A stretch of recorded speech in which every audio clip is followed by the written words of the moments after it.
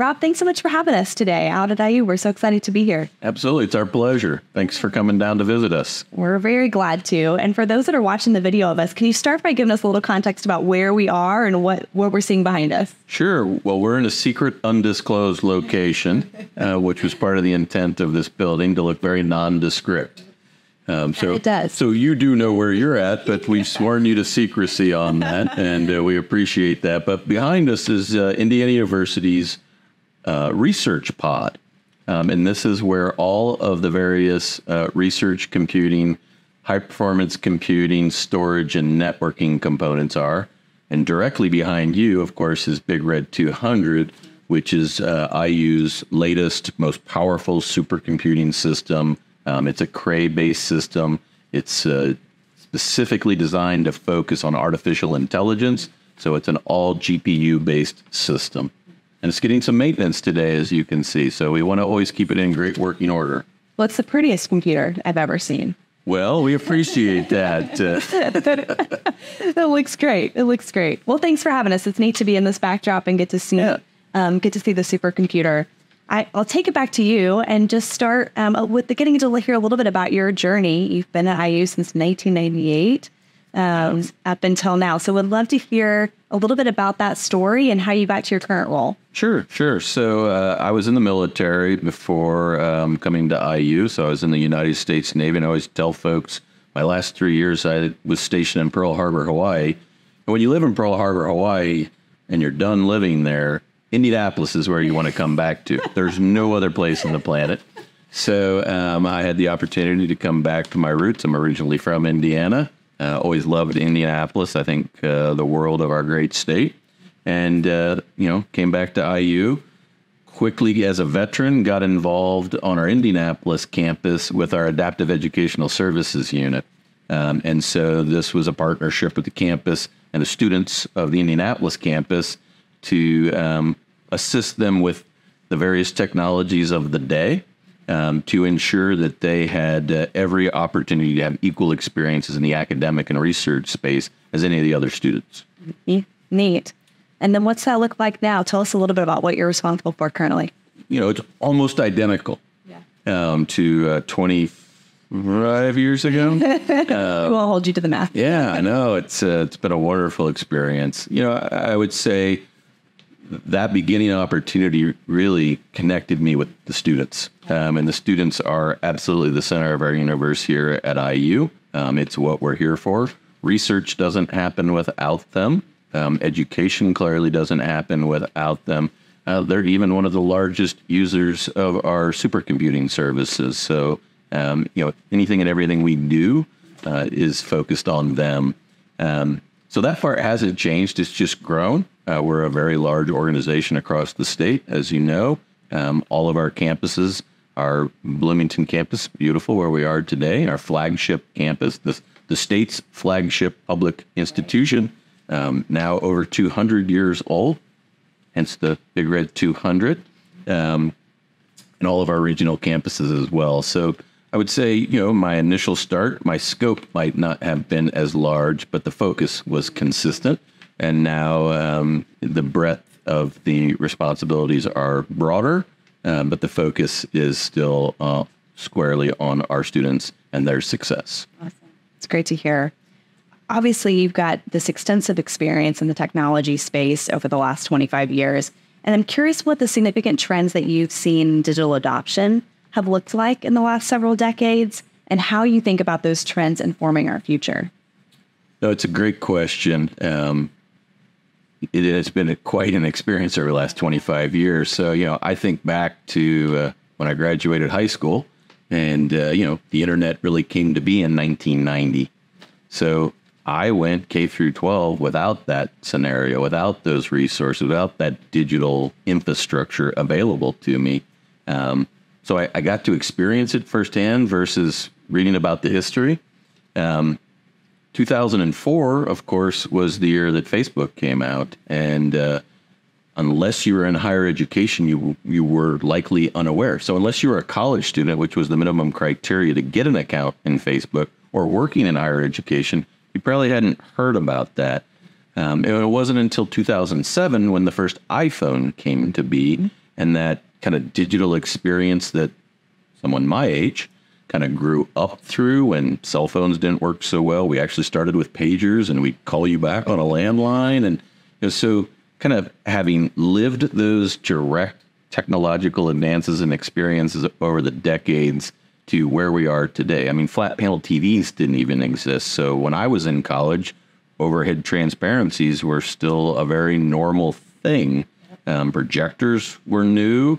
And so, having lived and then supported these in the higher education landscape over the last 2.5 decades has been both exciting and informative. And we look today to things like artificial intelligence, and everyone thinks, wow, this is the next, this is going to disrupt everything.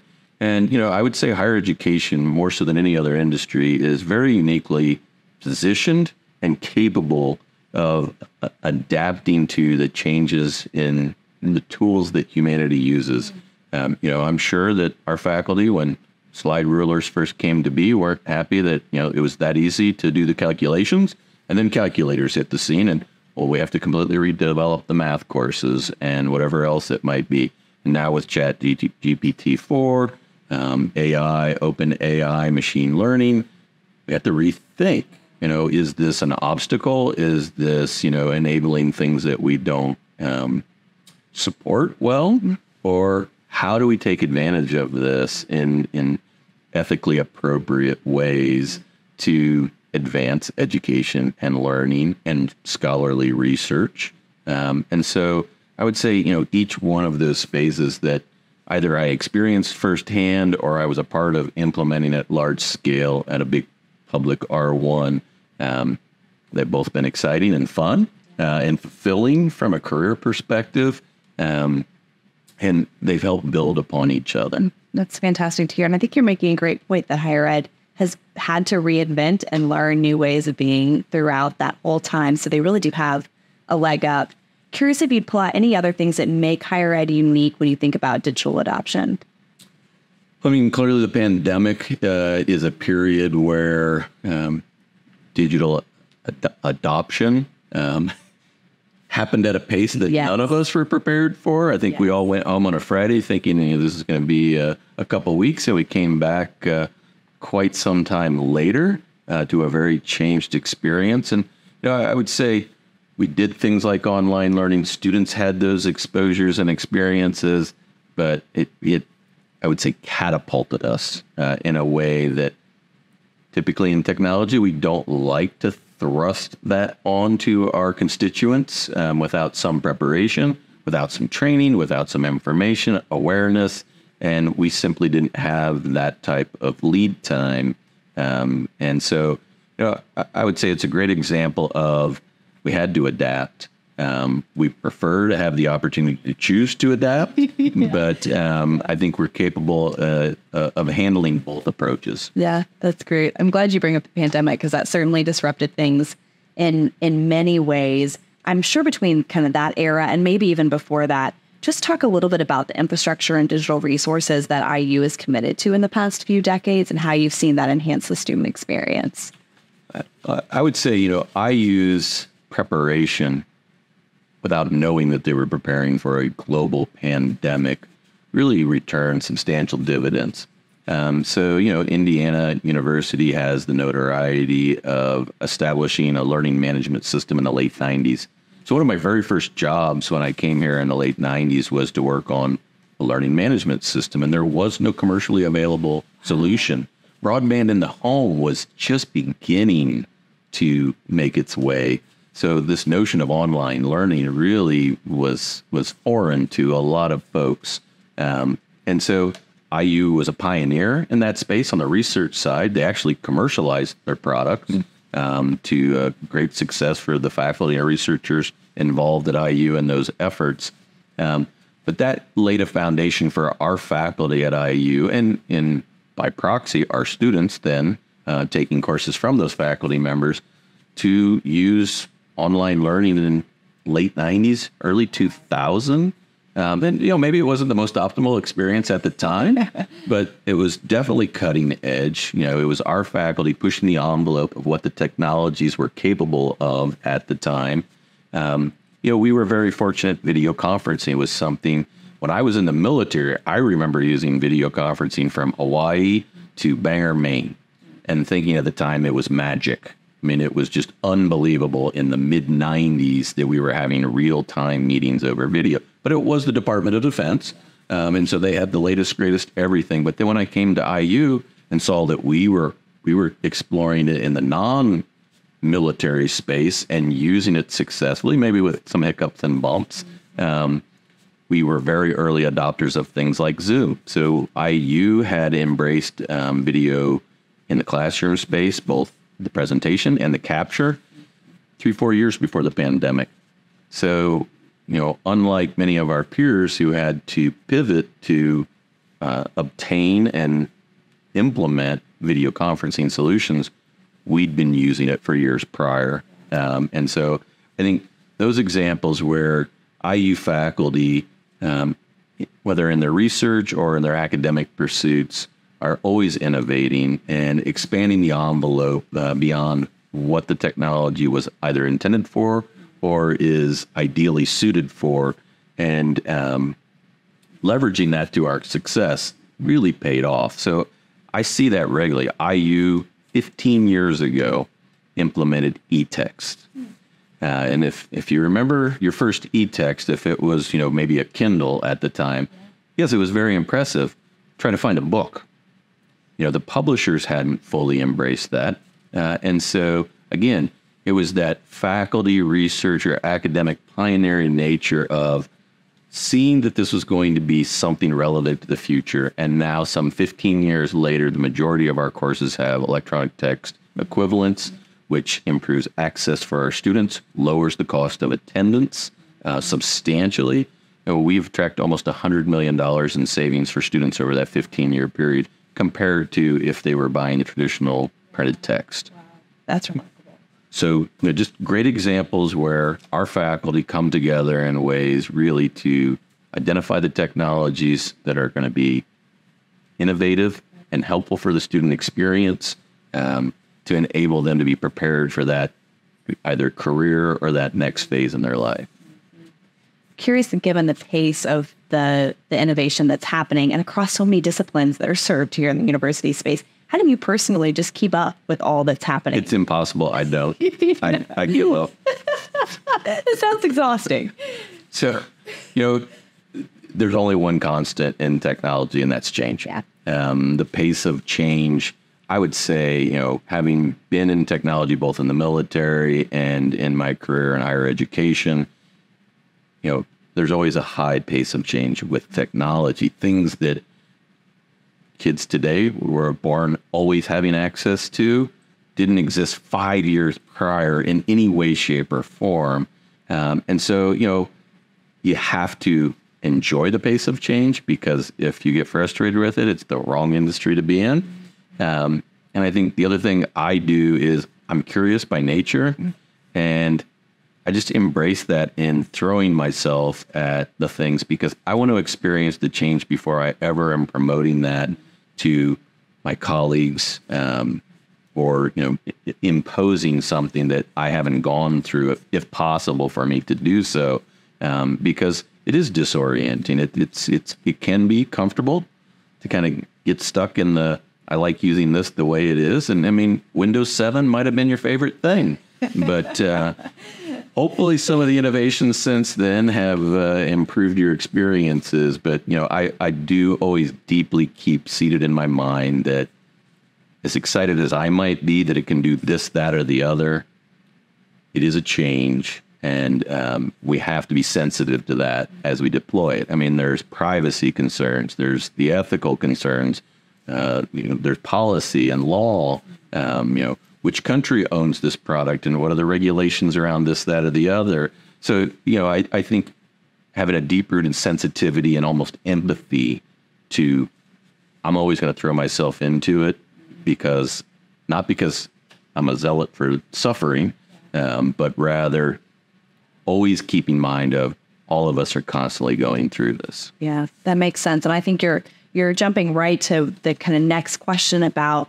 how do you evaluate when you're in that position of where are we going to make the investments? What are we going to buy? What direction are we taking our digital adoption, and how do you make those decisions? What does that look and sound like? It's a great question. I would say that IU has really had a culture of evaluating 3 core options every time it comes to any new technology. And so you hear buy versus build quite frequently. And we insert a third, which is borrow. Borrow is not a bad thing. So, we'll buy when the industry is producing something that's of merit and the price is right. And so, whether that is when it reaches full commodity, or let's say somebody has introduced something in the marketplace that's so unique that we could never catch up in the build side. Pandemic was a great example of, there were many opportunities where IU chose to build because we could do it faster. The market didn't have a catalog of products on, here's your toolkit for a global pandemic. So we developed a lot of those ourselves in-house, and that got us resolution far faster. And in ideal situations, we move those in partnership with the state from innovation to the market, through things like tech transfer. Yep. So the borrow space really is one of the beauties of higher education. As much as we might compete with each other on the sports field, and we all want to win the championship for whatever the event might be, and we want to win the most grants and win the most students and have all the successes, it is really a community of collaboration. And so oftentimes, because higher ed is not as large a vertical as some other verticals in industry, somebody solved the problem. It might be at a fellow Big Ten school, or maybe IU happened to be the first to solve this. And, we can partner, we can collaborate. It's really at the core of the academic mission. Researchers would tell you they've been doing this for decades upon decades. You and I could be in the same research industry, and you've got an epiphany on this aspect of it, and I have one on that. And why wouldn't we collaborate? Together, we can be 2-3 times as effective as we are independently. And so that borrow space is something that we look at. So I would say in every scenario, we assess what the sourcing options are and which one best fits the needs of the university at the time. It's great to hear. Sounds very in tune to the Hoosier DNA of collaborating with others. It is. Make that dollar spend like 3. Yes. I love that. Well, to wrap up, I'm curious, 3 to 5 years from now, what you see on the horizon. What do you think is going to continue to be disruptive in higher ed? I mean, clearly there's no way to have a conversation today about what the impact of artificial intelligence is. And, whether you're a skeptic or you're, completely bought in or somewhere in between, I would tell you that it is going to be one of the most disruptive technologies that we've experienced. I would say that it is on parallel to the internet. It is going to be in everything, everywhere. And I think the other thing that's going to amaze folks is the pace at which it's already a part of many things that you do, whether you realize it or not. And so I can't see a 3 to 5 year horizon without that. And I think when you think about that as one of the core disruptors over the next 3 to 5 years, technology has a way of repeating itself in certain aspects. And so I just was at a conference with Michael Dell from Dell Corporation, and literally the last 2 weeks. And one of the things that Michael and the industry was seeing was, this equipment on site used to be the trend 15 years ago, and then cloud was at least a great marketing buzz, but everybody moved everything to the cloud, and they started divesting themselves of physical assets. AI, more so than not, you're going to see those physical assets come back to your local area. So you think about in retail, where the data is happening real time, so fast, at point of sale, at point of interaction. You see in industry like shipping and manufacturing, I need all the data about everything. In fact, I need to know where all these resources came to make these parts before I assemble them. How did they ship? Where did they ship from? Why is this one 6 seconds behind this one? And you're going to need to calculate and crunch all that as close to the point of the inception of the data. You don't want to send the data off to another location because of the time and cost associated with sending it out and then calculating it out and then sending it back. You want it right there. So Dell is just one of our partner manufacturers. is looking at that and already seeing a huge uptick in the localized deployments of systems. NVIDIA, another, where they're seeing more and more of this kind of shift. So it's, what was new 10 years ago has kind of shifted, and now we're seeing a repeat of some of those aspects of it. So, AI being at the source of it, at least this go around, who knows in 5 years what the next thing will be, but I can't fathom that, especially over the next 3 to 5 years, that won't be substantial. We'll be using it in research. We'll be using it, I wouldn't be surprised in 3 years as you and I sit here to talk, we've got AI behind us listening and giving us suggestions on, Rob, that really wasn't the right thing to say. You should have said it this way. And, it's not that we would and not that we would just take 100% of that, but that it would collaborate with us in ways that would help us be even more effective in whatever the role is that we might be doing. And I think we'll see it begin to be integrated into the products that we're already using in ways that are much more seamless. When I think about something like a web browser and searching the web, somebody that lived through that experience, and I can tell you in the early days, you really had to be focused on what you were searching for. And if you didn't use the words in the exact ways that it was captured, your results varied. I just learned in the last week that there's actually a second page on the Google search results. If you go to the bottom, there's a second page. I never knew that. 90+% of folks click on the first 3 links because we've become so proficient in how we search. And this next iteration with AI integrated, whether you see it through Microsoft and Bing, Google and Bard, I think it's going to elevate the scholarly records that are available to us, all the information, the data. It's going to be more the way we interact with the technology versus us having to train ourselves on how to specifically type that search to get the exact answers I'm looking for. And I think that will spawn more creativity from us. And I think that will create greater efficiencies and a more competitive outcome in the things that we're interested in accomplishing.